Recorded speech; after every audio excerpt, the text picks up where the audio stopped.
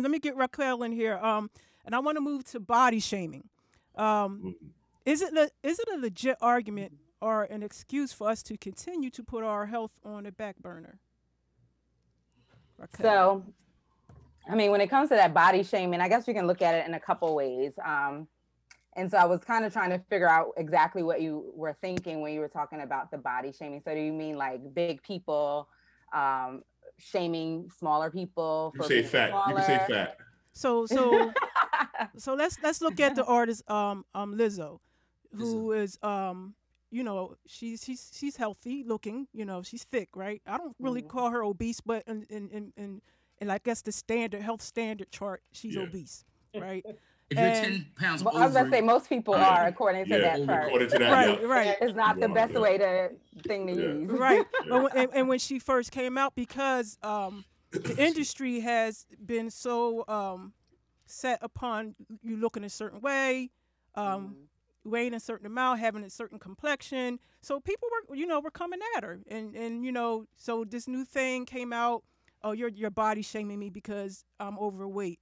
You shouldn't, we shouldn't talk about that. It shouldn't make people feel bad. You have your comedians with the fat jokes. They kind of, calm down on that. So, but are we leaning more towards using that as an excuse to continue on, just being, irresponsible how we're taking care of ourselves? Or, is it really, about not being bullied or being made to feel bad? Yeah, I definitely think it shifts more into a mindset thing. It's a protection mechanism. People, I think part of that shaming is what causes people to stay the way they are. It causes people to eat in the closet because it's like, I'm just going to go over here and do this, and I'm not going to say it to anybody. It causes people to not like their bodies. And I think we definitely, especially in the Black community, have to get away from this shaming. It's not about whether or not shaming is saying that it's okay, because it's not, but it also doesn't help people to make a change. I know Shareef, you talked earlier about willpower, and when it comes to habit change and making different changes, it really is about a mindset. Like when we're talking about wellness, there's so many different areas of wellness, and a lot of times we always hone in and pinpoint your weight or your diet, but there's so many other areas that are connected to that, and part of that is the social aspect of it. What are people saying to you? If somebody keeps telling me that my body doesn't look right, then one of two things is going to happen. Either one, I'm going to starve myself so that I can fit into the mold, or two, I'm going to step up to it and say, no, this is who I am, and I'm going to defend that.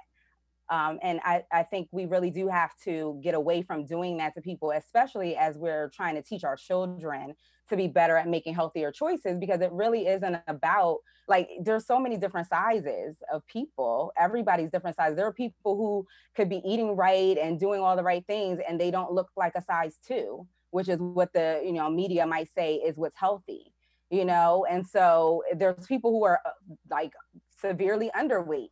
So just because they're small doesn't make them any healthier than someone who might have a thicker body, size. So I think we really have to be careful about that shaming and make sure that we're just giving people the education and the proper tools that they need to make these changes so that they can actually do that. And especially, I know I said this before, but in our community, because we already have such a big stigma when it comes to, as it relates to health, wellness, as it relates to mental health, all of those things. So we really have to come into a space where it feels more comforting and non-judgmental. And that's where people make their changes, when they feel comfortable making it, not just because somebody shamed them into making that decision. All right, I'm all for body shaming. And the reason why I say that is because when I was growing up, what do y'all call me? Y'all call me Big Reef. Back in the day when I was in high school, I was called Big Wayne. So it depends on the situation. It depends on the person. It depends on, even sometimes male or female. Now, I'm not saying that it's, like I said, I'm for body shaming. The reason why, because y'all know me, I went through my journey and I understood what it takes. I think that it is a mindset. I think it's also a social aspect. But I also think, you just have to be, and I guess you have to get to that point, and Lorraine was saying it, not Miss Lorraine, but just Lorraine. She was saying it, that you have to, it's a mental thing. And I think for me, I got to a point at a young age was like, yo, I'm just gonna be fat. Biggie Smalls was fat. I'm fat. I'm gonna try to get the chicks and do that type of thing. Whereas, you know, at my later point in life, I realized that, you know, it was affecting my health. So I think that once you get to a point and realize that it affects your health, then you decide to make the change. But I think, you know, body shaming sometimes can be used as a motivation. Lorraine, I want to go to you because you work with our adolescents and you work in the mental health field. Do you think that I'm going to ask you this? Do you find that self-image issue coming up a lot with adolescents? And do you think, you know, this body shaming is sending a mixed message? Yeah, I think that one, we always equate size with health. And I think Racquel just said it, right? Mm-hmm. You can have a person that might be a little heavier and they can walk those steps and stuff and get it in and they're doing whatever.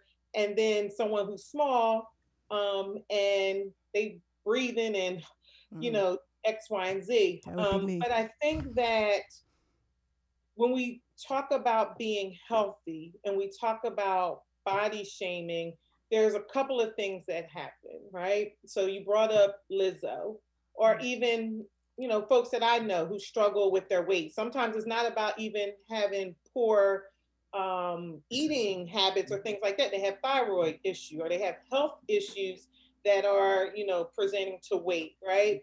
But when we talk about people who are struggling with how they eat and eating healthy, I think that when and this is where I bring mental health part, our emotional and our mental health piece in, right? Mm-hmm. So I think that you can, and this is just keeping it real.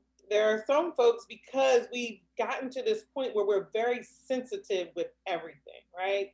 And so if we're really trying to talk about health, being healthy, not so much weight size, like you need to be a 0 or a 2 or a 4, but being healthy, I think that's a good conversation to have. But we're in this stage where everyone's real sensitive. And so it's like, oh, okay, so you want to talk about my health, you're body shaming me. Mm-hmm. And that's not always necessarily the truth either. It's kind of like what we did with kids. Everybody makes a team, everybody knows this, and then we don't know how to manage ourselves accordingly.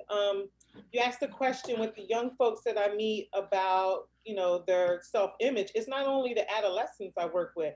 Mm-hmm. I work with older men and women in my practice who have some of the same issues.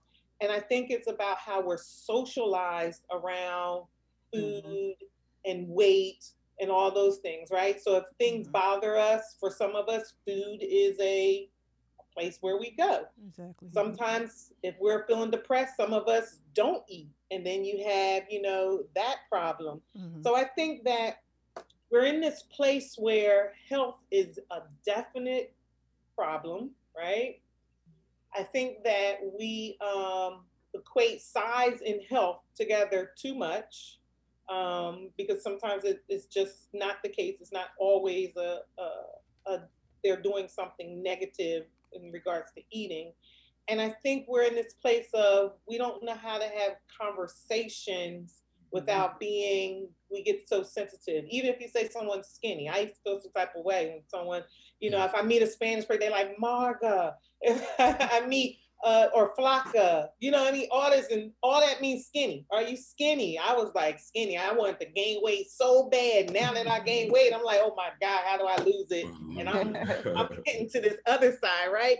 And so, yeah, I just think that it's all about us being able to come in places like this and just start having the conversation, because some of us, many of us are in a very, we're not healthy and we're not making the right choices. And just because someone brings it to your attention doesn't necessarily mean we're always trying to body shame. And I think it can be a way to deflect. Yeah. Right. What's really going